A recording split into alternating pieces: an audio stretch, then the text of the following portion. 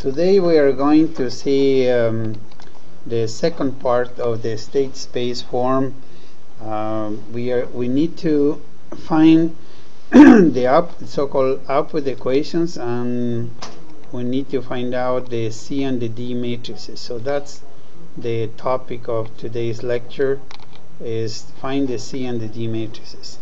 Now, in order to do this, I am going to remind you about this example that we were working on last time, and maybe make some comments about it.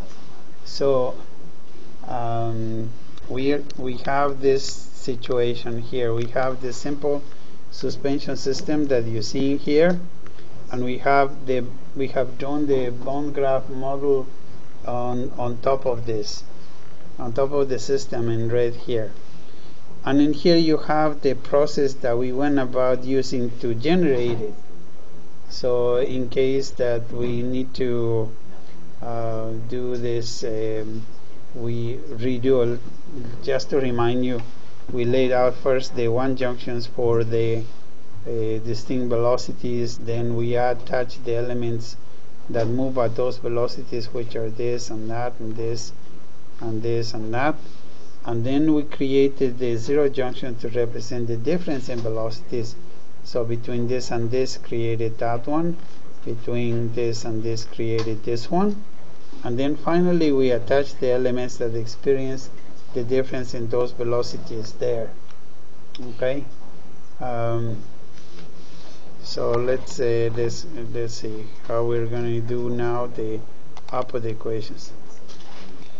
In this case, we have to identify some output equations, something that we want to monitor in our system.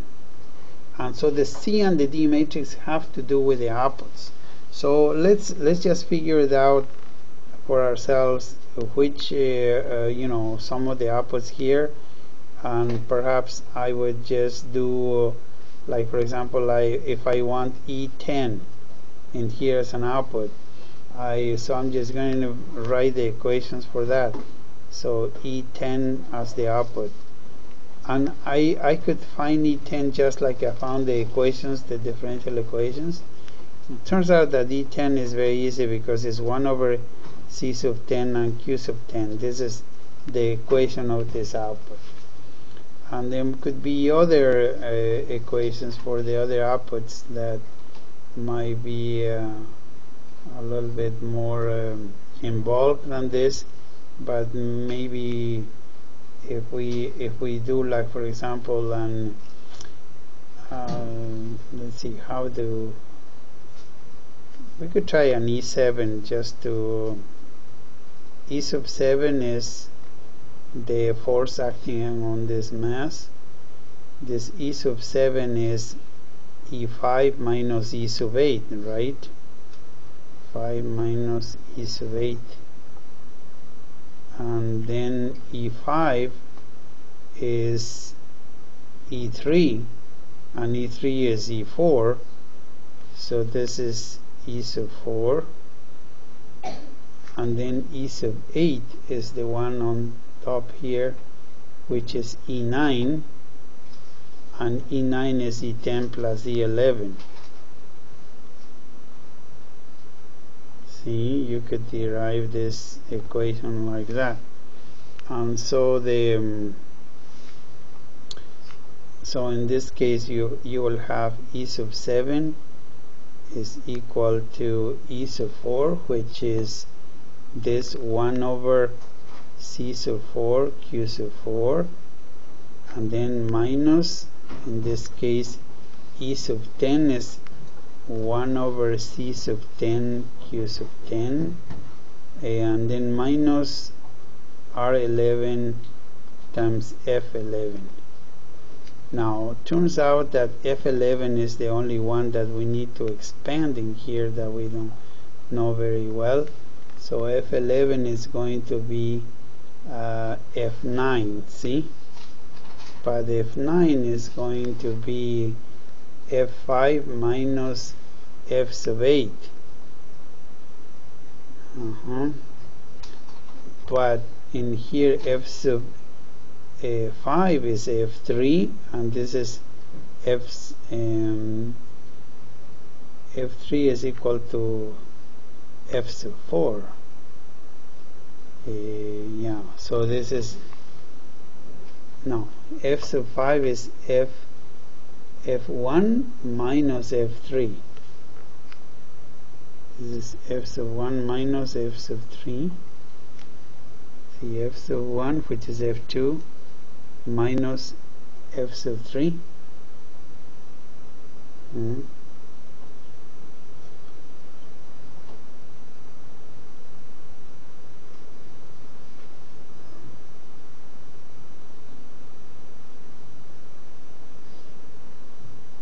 Yeah, this is SF5.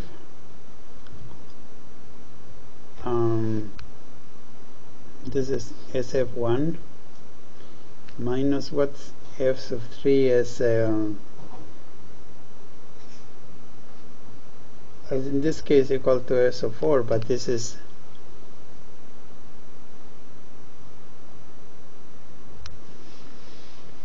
where do we have this in here?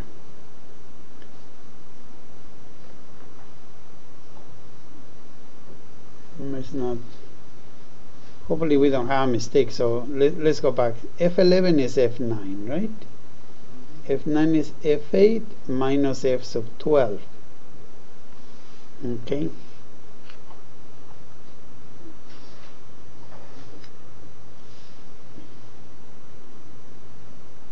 Yeah, see, I somehow I messed up the numbers in here.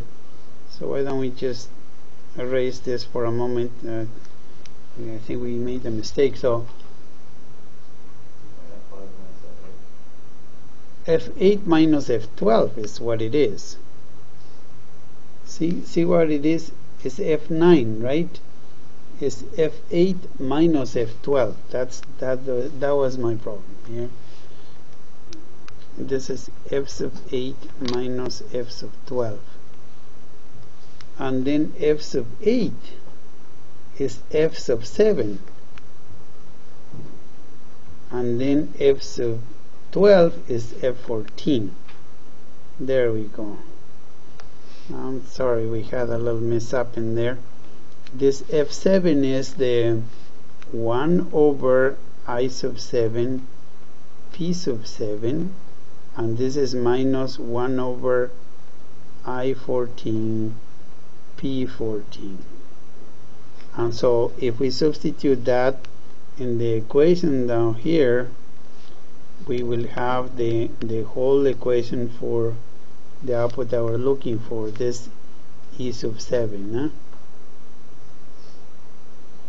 So let's do that. E sub 7 then is equal to 1 over C sub 4 Q sub 4 minus 1 over C sub 10 Q sub 10, and then minus R11 times this, so it would be over I sub 7 P sub 7, and this other one would be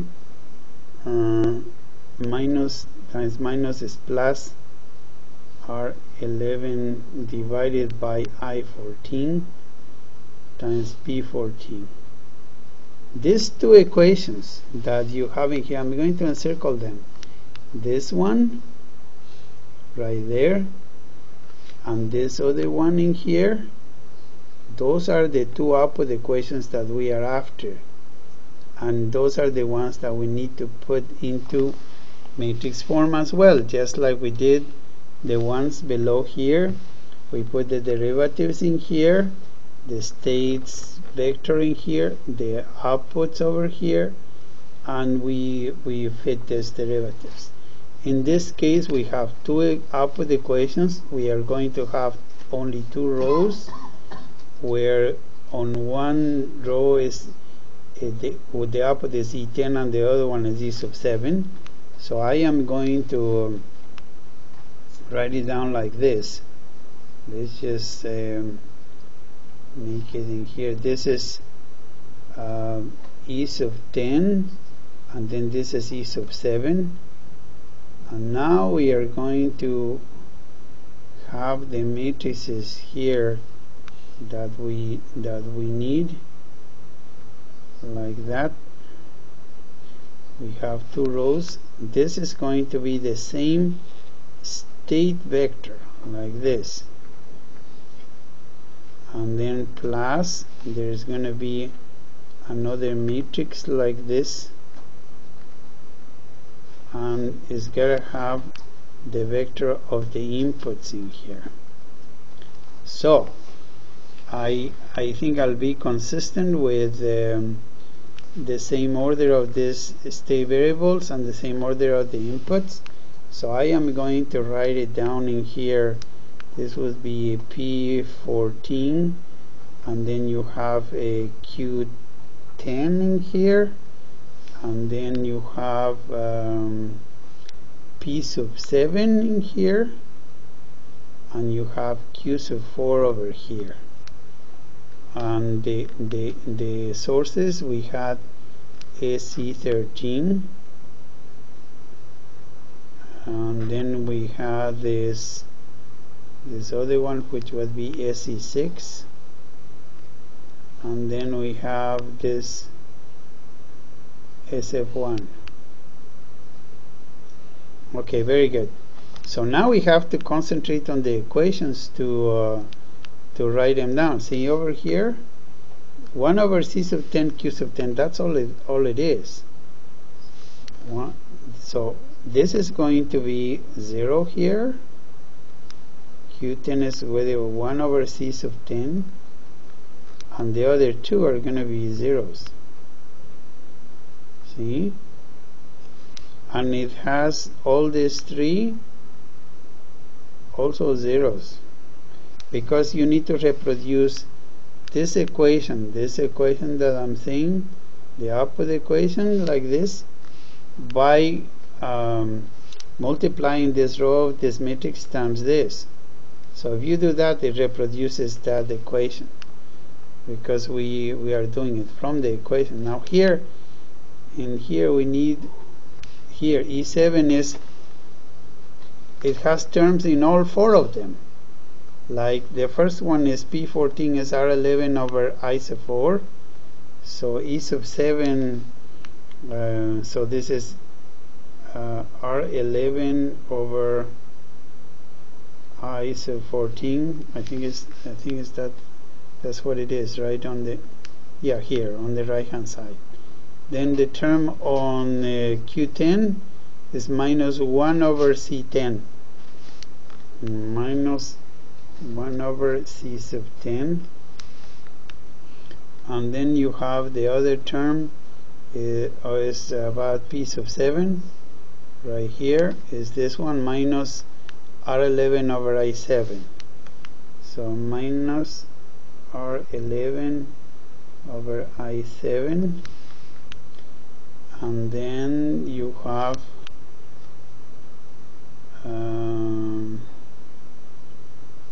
Q sub 4, which is this one, 1 over C sub 4. 1 over C sub 4, like that. And then does it have any sources here? No. So this is other 3 zeros here. But the states vector and the input vector need to stay like this. Need to have all the rows and all the columns that it needs to have, otherwise we'll be making a mistake. So this matrix here is called the C matrix, and this matrix over here is called the D matrix. So we saw the format up here. This format that you see here is this format is this, no? And then you have the x dots equal ax plus bu. But this one here we can also write in the same way. This has this form: y is equal to the matrix C times the vector x of state variables plus the matrix D times the vector of inputs U. So in conclusion, both of these are called state space form. State space form, you will say, of the system equations, because I say system equations because we have differential equations, but also these algebraic equations that are the outputs. So the state space form is always, and this I want you to keep in mind, is always x dot, the derivatives, multiplied by the matrix like this, times the input vector like this, plus the matrix B times the input vector U, and then on to complete, Y is like this. In fact, in Simulink you are going to see a block that has exactly this format that I am writing. It's because in that block is contained the entire system. So this form that you see here, this one right here, is called state space form, and we have derived now the A, B, C, and the D matrices. That is how we have done it by hand in this case. Just to remind you, in the case of the A and B matrices, we found expressions for the derivatives first. We derived all those, and each one of the 4 equations that we derived is one row of these matrices. See, we found an expression for this derivative, and then we wrote it into matrix form. Expression of this derivative on the matrix form in a row matrix. So we multiply this row by this column and should reproduce equation number 3. You multiply this row by this column and you add this, should reproduce equation number 4. So that's how this works. And then you will have this form for the A and B matrix, where these are the derivatives, the A matrix, the state space vector, and then you have the B matrix times the vector of the inputs. But on this one in here you have the outputs. This is the C matrix, this output matrix, and these are the state variable vectors. So again, by the same token, if we multiply this by this and this by this, should reproduce equation number 1 for output E sub 10. And if we multiply this by this and this by this, should reproduce the second equation for output E sub 7, which is this equation. So this way, what we can conclude is that this set of this representation in here and of the differential equations plus this set over here of the output equations is what we call state space form. So we can address any questions about that now, but in essence it boils down to this notation, and that notation is going to be very well done in the very well represented in the Simulink block diagram representation. Okay, so why don't we just stop now, and then we'll do that in a separate